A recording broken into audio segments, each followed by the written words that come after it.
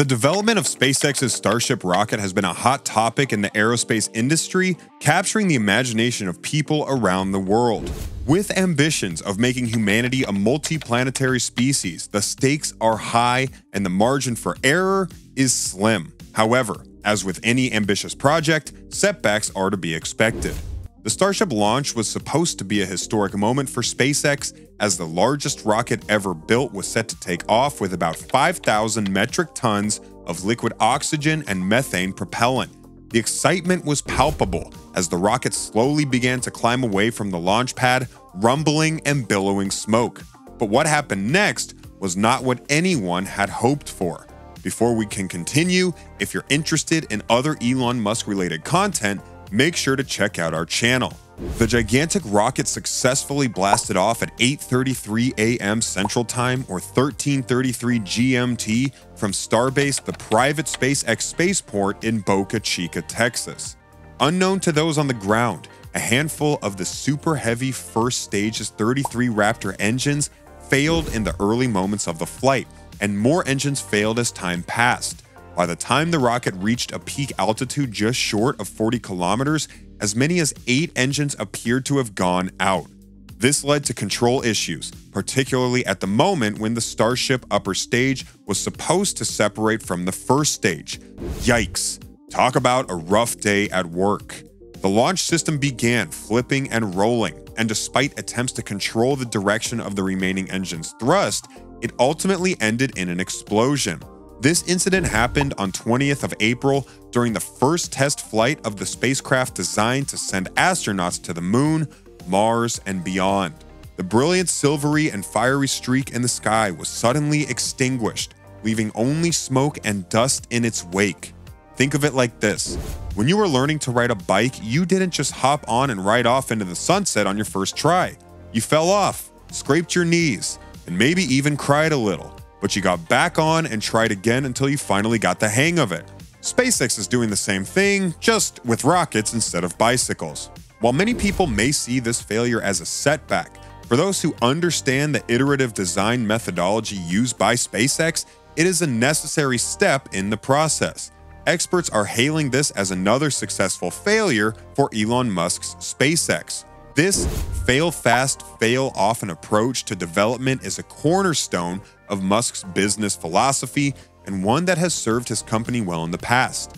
Instead of spending years in meetings and analysis, SpaceX prefers to get the rocket into a good enough configuration and go fly, using the data from each test to identify and fix any issues. This approach may be messier, but it is also much faster, allowing SpaceX to build and test rockets at a rapid pace. Despite this setback, SpaceX remains committed to its goal of making humanity a multiplanetary species. However, there are clear concerns that must be addressed before the next test flight can take place. The reliability of the Raptor engines must be improved, both at ignition and during the entire flight to space. This will likely require further design iterations and testing. Additionally, the ground infrastructure that fuels and supports the Super Heavy rocket prior to liftoff must be improved. The post-launch imagery showed a massive crater underneath the orbital launch mount, and there were concerns with the propellant farm that stores gases and liquids needed for the rocket. SpaceX will need to make hard decisions about how to handle the immense amount of thrust from the rocket, whether it's through a flame trench or an upgraded water deluge system. Despite these challenges, there are reasons for optimism. SpaceX has ample data on the performance of the engines in flight and the plumbing inside the Super Heavy vehicle's engine section.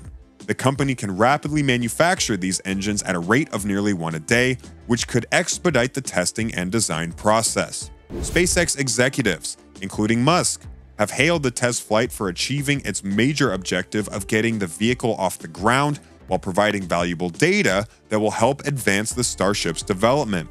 It's clear that Musk and his team are undeterred by this setback and are already working on improvements for the next launch. Plus, we're happy to mention that there were no injuries during the test, and one of the rocket's biggest customers, NASA, was happy with the test. While there are certainly risks involved with space exploration, the potential rewards are immense. SpaceX and other companies in the industry are pushing the boundaries of what's possible, and setbacks like this are a necessary part of the learning and improvement process. Let's see what experts said to this failure. Garrett Reisman, an astronautical engineering professor at the University of Southern California and former NASA astronaut, called the Starship test flight a classical SpaceX successful failure. But what exactly does that mean? He praised the company's strategy of embracing failure when the consequences are low, highlighting the fact that no astronauts were on board and the rocket was flown almost entirely over water to avoid possible injuries or property damage on the ground from falling debris. This approach is what sets SpaceX apart from traditional aerospace companies and even NASA. The willingness to take risks and push boundaries is what has allowed SpaceX to achieve such remarkable feats, such as reusable rockets and sending humans to space in a commercially built spacecraft. Moreover, it's through these failures that engineers and scientists can identify and address potential problems, ultimately leading to safer and more successful launches in the future. As planetary scientist Tanya Harrison noted, just clearing the launch tower and reaching maximum aerodynamic pressure were significant accomplishments for the first flight of such a massive rocket. In fact, the risks of a single flight test were relatively small compared to the potential gains at stake. The Starship is designed to carry far more cargo and people to and from deep space than any existing spacecraft, making it a critical component of SpaceX's interplanetary exploration goals. With the ability to transport dozens of astronauts, entire lab facilities, and tons of rock from the moon and Mars, the Starship could transform our understanding of the universe and pave the way for human colonization of other planets. SpaceX is already moving forward with plans for future test flights of the Starship prototype. As Elon Musk has noted, the company has a rapid pace of development, and it's possible that we could see humans on Mars within the next decade using the Starship as our primary mode of transportation. Of course, the road ahead will not be easy. As Harrison pointed out, designing a new rocket is a complex and risky process, and there are bound to be setbacks along the way. But with dedication and perseverance of the SpaceX team, there's no doubt that the Starship program will continue to push the boundaries of what's possible in space exploration. After the launch, Musk also took to Twitter to congratulate his team on an exciting test launch of the Starship rocket. He emphasized that they had learned a lot from the launch and were already planning the next test launch in a few months. This response reflects Musk's resilience and determination to continue pushing the boundaries of space exploration, even in the face of setbacks. However, despite his positive words on Twitter, video footage of Musk's expressions immediately after the explosion suggests that he was upset and disappointed with the outcome. This is understandable, as the launch represented a significant investment of time, money, and resources for SpaceX. However, Musk's willingness to acknowledge the risks and potential for failure before the launch shows his understanding of the challenges involved in space exploration. Musk had warned ahead of the launch that technical issues were likely and that the launch represented a significant risk. He had stated that there were a million ways this rocket could fail, but remained committed to pursuing the launch nonetheless. This attitude reflects Musk's willingness to take calculated risks and his belief in the importance of space exploration for the future of humanity.